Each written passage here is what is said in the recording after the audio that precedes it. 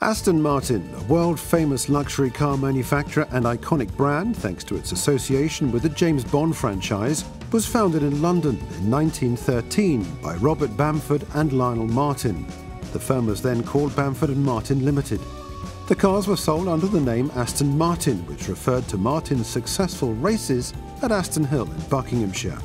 The first model was the Coal Scuttle, but production was delayed by the outbreak of World War I. After the war ended, Bamford left the company, and within a few years Bamford & Martin Limited had gone bankrupt. This would be the first of 7 bankruptcies at the business.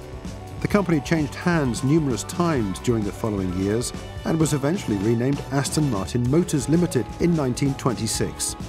During World War II, Aston Martin halted production again to manufacture parts for aircraft instead. After the war, the brand soared to new heights when an Aston Martin DB5 was chosen as James Bond's car in the film Goldfinger in 1964. Despite achieving cultural icon status, the global recession took its toll, and Aston Martin was sold to a group of American businessmen who quickly modernized the production line. In the decades that followed, different owners attempted to shift the company out of first gear, until eventually piqued the interest of Walter Hayes, Vice President of Ford of Europe. Ford took control of Aston Martin in 1991, and the following year its flagship DB7 model was announced. By 2005, Aston Martin had produced 30,000 cars. The growing interest caused Ford to sell the company to a group of Aston Martin enthusiasts, led by ProDrive founder David Richards. With a growing brand and numerous racetrack successes, Aston Martin celebrated its centenary in 2013.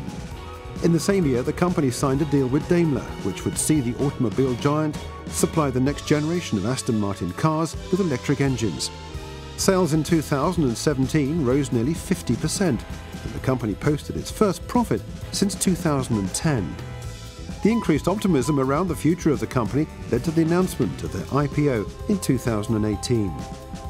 If you want to learn more about Aston Martin, click on the link in the description below. For more videos like this, take a look at our History of playlist, and don't forget to subscribe to IG.